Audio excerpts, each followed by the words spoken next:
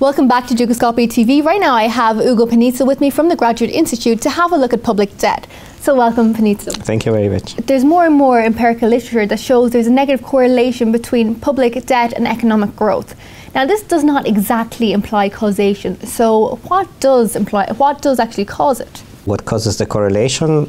We don't know. Maybe it's the low economic growth that causes high level of public debt. Maybe let me give you an example that has nothing to do with debt, and then we get back to debt. If somebody comes to you and tells you, well, I noticed that there is a lot of correlation between being sick and being in a hospital, therefore, I know that going to the hospital makes you sick. You say, well, you know, it might be the case that going to the hospital makes you sick because, you know, when you go to the hospital, you're exposed to all sorts of bacteria and viruses. But if you're telling me that you have the proof that going to the hospital makes you sick just because I observe a lot of people in a hospital, I say, well, that seems a silly argument because I know that actually sick people tend to go to the hospital. So it might not be the case that going to the hospital makes you sick, but it's the case that when you're sick, you go to the hospital. And that's the same thing about public debt and low economic growth. First of all, we tend to measure debt as a debt to GDP ratio. So when we have low economic growth, the GDP tends to be low, and therefore the ratio goes up just because the denominator goes down. And moreover, when there is low GDP growth, you tend to have lower tax revenues. Therefore, again, for a given amount of expenditure, debt tends to go up. And you tend to have more expenditure in sort of social insurance or unemployment benefits, all these things, or what is called automatic stabilizers. So it may be the case that this correlation within debt and growth is driven by the fact that this low growth that causes high debt. Maybe, we just don't know. The only point is that just observing a correlation does not necessarily imply that it's high debt that causes low growth. It could be the other way around. So we need to find ways to sort of disentangle the origin of this correlation. And what are the policy implications?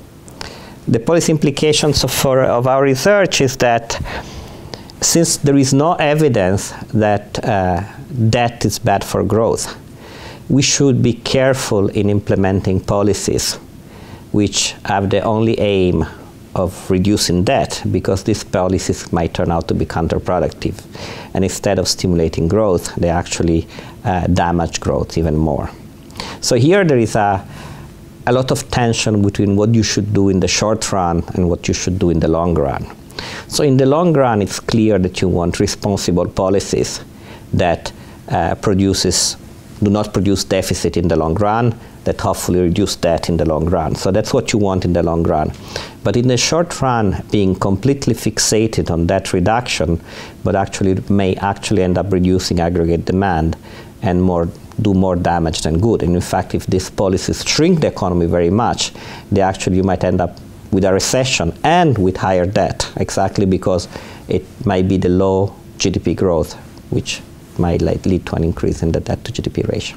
And Panizza, what are the causes of default and how do defaulting countries actually suffer? Okay, so first of all, let me just separate the first discussion from this one.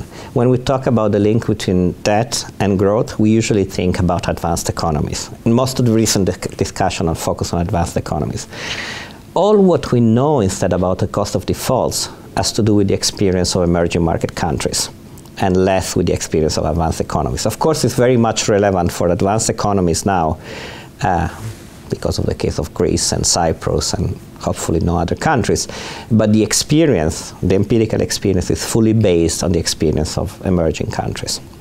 So what do we know? Theory tells us, and what the data tell us. Theory tells us that when you default, you are going to suffer enormous pains, that nobody will be willing to lend to you anymore, and if they lend to you, they'll ask very high interest rate.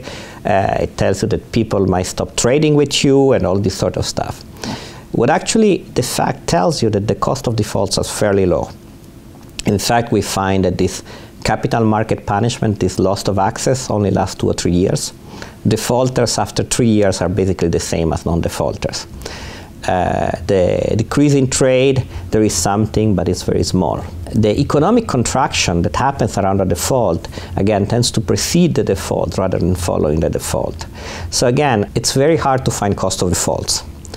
it might be related to the fact that countries tend to default too late, and therefore, in a sense, they pay the cost of default before defaulting rather than after defaulting.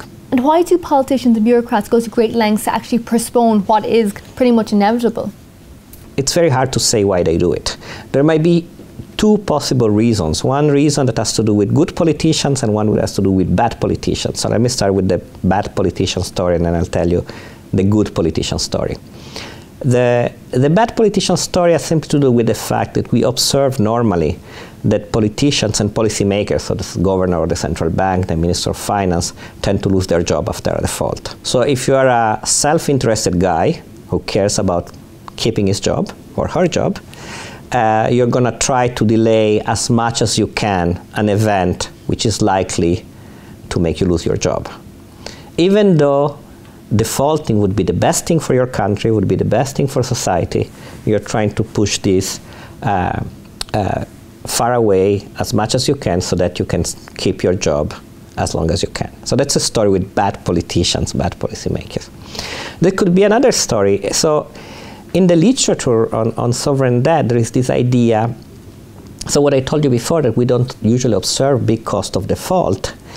And there is this idea in the literature that maybe defaults which are justified, defaults that are unavoidable, are not punished very hard. While defaults which are what the literature calls strategic, that is, I'm defaulting, I have the money to pay you, but I'm defaulting just because I can, because sovereign debt is non-enforceable, it's not like regular commercial debt in which I can go to a court and try to enforce a sovereign debt. Country is sovereign, I cannot enforce it, so I just tell you I don't pay because I can. So there are some people that say, well, we don't observe big punishment because defaults are always necessary. If we were to observe strategic defaults, that is strategic, I just default because I decide that I don't want to pay you, then we would observe large punishments. So if you have a good politician and you know that a strategic default would carry a very large cost for society, you want to give all the possible signals that your default is really necessary, it's not strategic.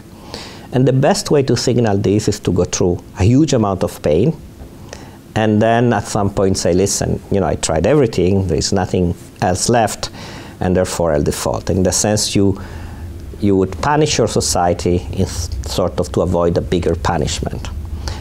These are two theories which are equally valid. They're non-testable, so I cannot tell you which one is the right one. I think that it's a mix of the two, actually, the truth. Thank you very much, Panizza. Thank you for inviting me.